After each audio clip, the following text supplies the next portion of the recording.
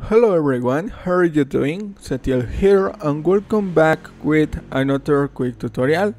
In today's I'm gonna show how to fix the code execution cannot proceed because concrt140.Dll one not found solution.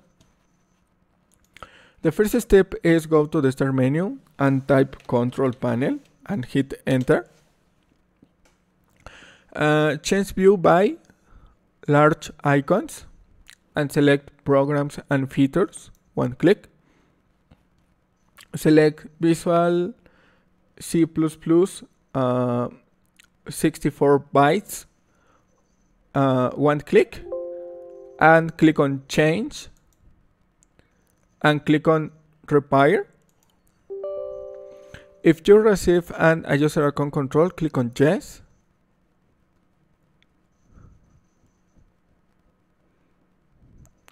And click on restart.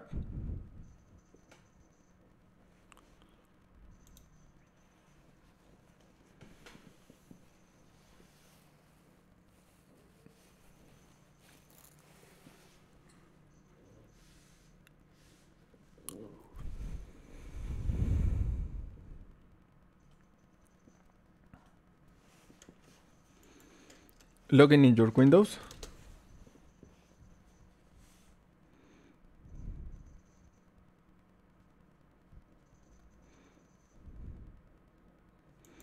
And this is all, your problem has been fixed. Thanks for watching, don't forget to subscribe and see you in the next tutorial. Goodbye.